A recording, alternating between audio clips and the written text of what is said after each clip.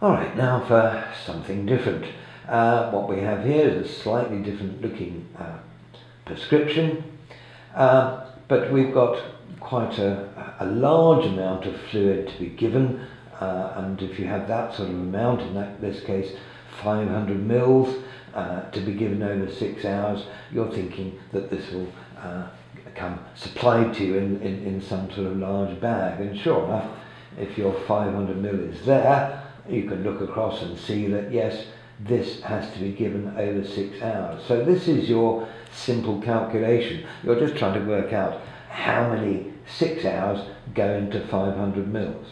So this is how you set it out really, and this is easy stuff. You'll love this. It is simply 500 divided by 6. It's a pump, it's not a drip. So your answer will be in mils per hour. That's what we're looking for.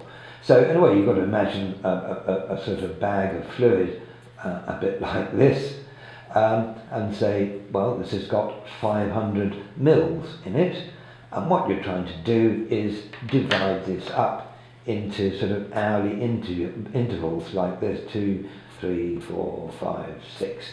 So each one of these is an hour's worth. So you're trying to see how many 6s go into 500, and we can probably get that answer very shortly.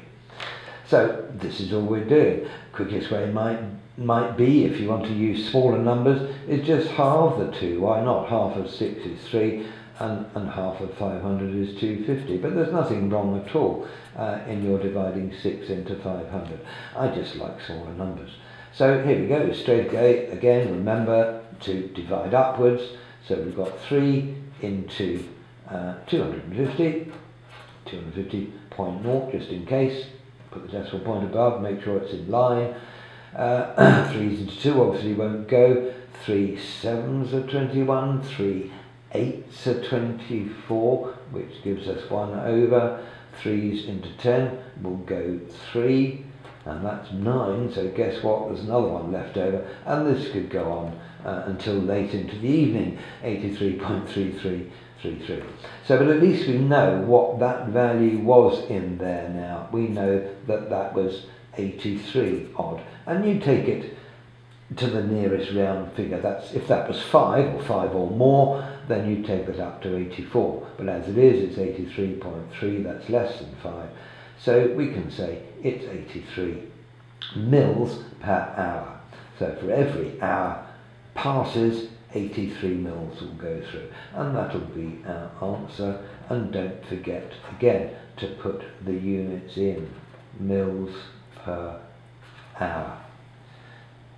And that's our rate at which the pump will dispense the fluid, and that's the number you press in on the front of the pump.